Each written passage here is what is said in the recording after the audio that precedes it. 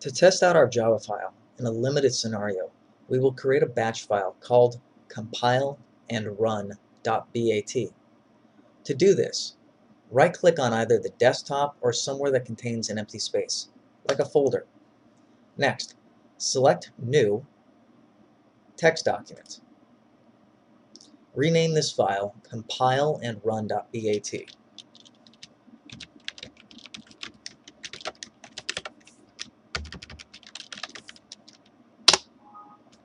You'll get a pop-up.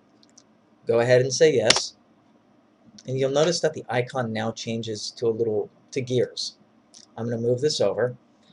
Next, what we want to do is we want to right-click on this and either say Edit, or if you have another program like Notepad++ or Sublime Text, you can edit in there. I'm going to edit in Notepad++, but let me show you real quick that you can edit in the simple Notepad editor.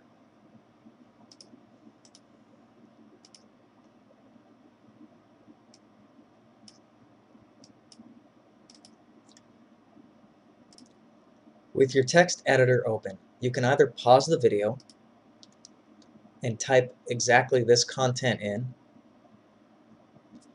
or you can go to the following URL, which is what I recommend instead. So go ahead and pause the video and then type all of this in, and then on the first area you'll see echo offset path, the JDK set path, pause, pause, pause.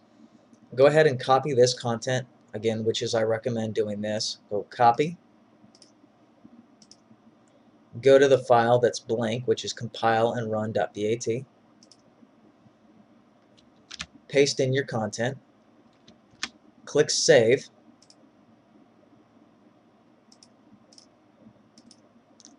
Next, what you'll want to do is underneath the line javac classname.java, click Enter and type pause. Go ahead and save that.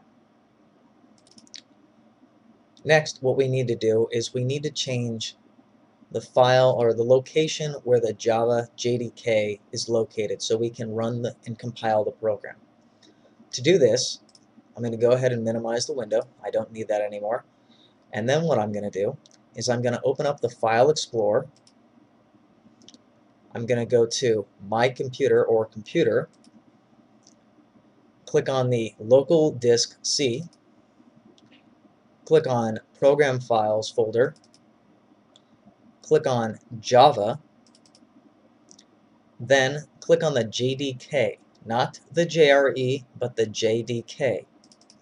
Then I'm going to click on the bin folder, and then after that, we notice that there is a file URL up here located where the Java and the Javac are located.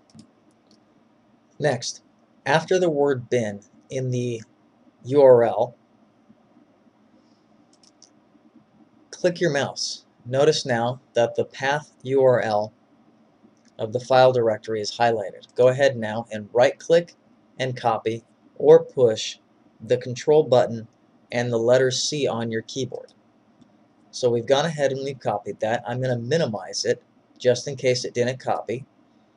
I'm going to come back to the compileandrun.bat file we have, and I'm going to replace this directory that's been predefined because we're running a newer version and we're on a different system.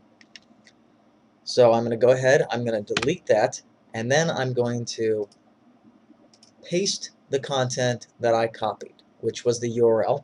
I'm going to save that, and that should be done for setting up our compile and run file.